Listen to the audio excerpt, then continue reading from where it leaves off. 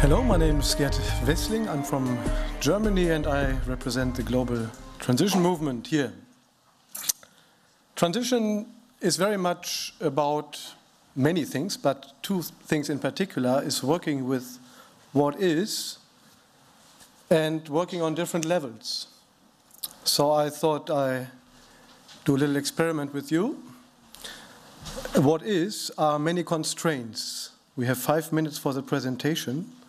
We are supposed to speak very slowly for the translation, yet I have 31 slides I want to show you with a lot of information.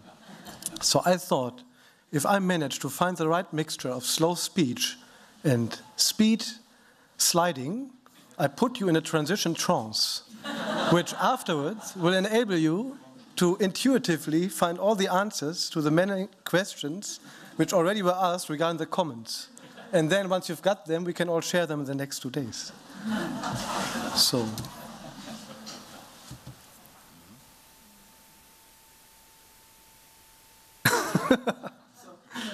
Yes.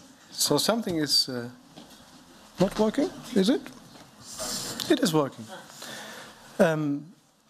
And right at the beginning, I also want to see where I see the connection between the Commons and the transition movement. Transition is a global grassroots movement, very much from, I would say, the middle of the Western society, that way it stems from. And in a way, if we do it right, we secretly sneak in common thinking into the minds of many, many people in a very tangible and a way which you really can experience. So we manage, hopefully, to bring it from here and here down to earth and to make it tangible and practical for many, many people. The motivation for the transition movement was peak oil, climate change, and economic contraction, and the realization that business as usual would not be possible anymore. The founder of the transition movement was Rob Hopkins, or is Rob Hopkins, and a few of his friends. He has been a permaculture teacher before. And in permaculture, you very much think in systems, and you think, again, to work with what you have and to make like circles, to have no waste, to really use what you have, make sure you have no waste. He tried to find a way where you can apply this kind of thinking to the local level. So the transition movement is a global movement thinking about what you can do in your locality, on the ground, in your little city, town, wherever you are.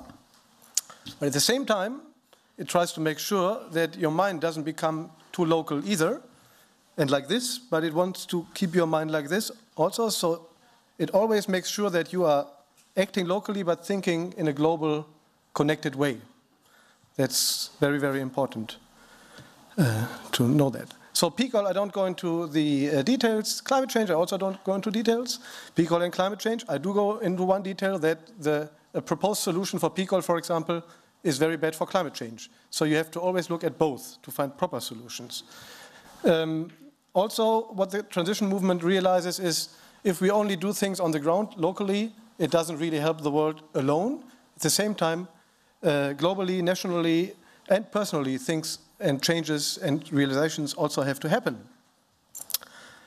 The assumptions of the transition town movement are that the current industrial growth system is not sustainable and that government and businesses will not solve it, but it's down to us also on the local level to help find solutions.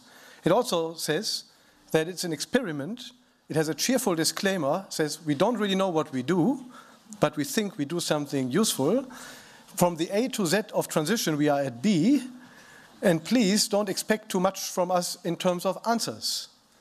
And that is what actually, in my experience, attracts many, many people to the transition town movements, that for the first time it's not someone telling you, if you only do this, you have all the answers and the world will be a better place, you will be a better person, everything is fine. The world's not like that, we all know that, it's much more complex. And so the transition movement realizes that. But it enables people to work from where they are with their capabilities without having to change completely and help making this change happen. And so what I would like to see then, I listened to your talk from Ecuador. So really, you should become the transition minister of Ecuador, and then the globe. That was fantastic what you said. So I didn't know about what happened in Ecuador before I listened to you. This is very much what, along this line. So I could say many more things. It's just global. In Germany, we are growing. We have our first conference, 19th to 21st of November this year in Hanover. And here, the final thing, that's Mr. Rob Hopkins, the third one from the left, the founder, very nice man. And that's it. So come join Transition. Let's change the world.